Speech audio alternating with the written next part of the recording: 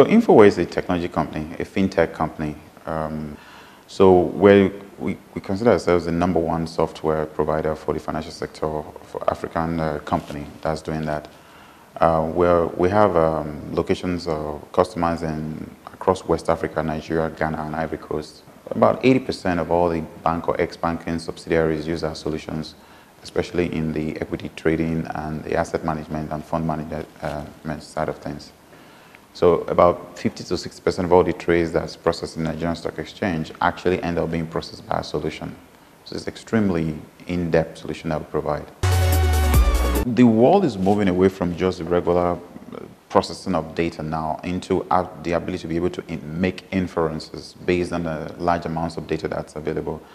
So for Infoware, apart from the large body of customers that we have, we're also market data vendors. So we absorb really megabytes or maybe hundreds of megabytes of information on a daily basis. What we've been doing, especially in the last 2 years, is looking at how we can harness that data to make either inferences, to learn from it, and to provide products that benefit our customers. Last year, for example, we made a lot of investments and a lot of work, to put a lot of work in how to actually integrate artificial intelligence into a number of our products. And we've actually come up with quite a number of them. For example, especially in the asset management space, in fund managers, for example, the process is rather, it's complicated in some ways, but also apart from being complicated, it also has a lot of steps. So a fund manager has to manage the assets, and then they have to actually also manage the portfolio side of things. And if you miss a step along the line, it can result in all kinds of problems down the road.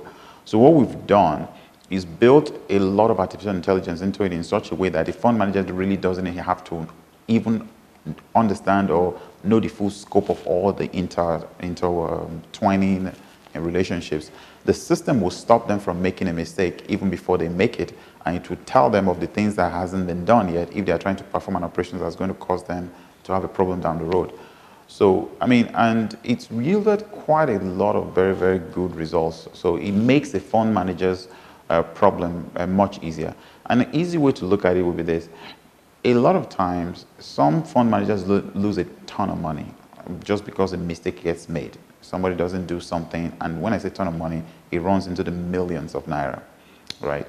So with our system, a lot of that is essentially just avoided. It's a preventive measure, not even a proactive, a post-process measure.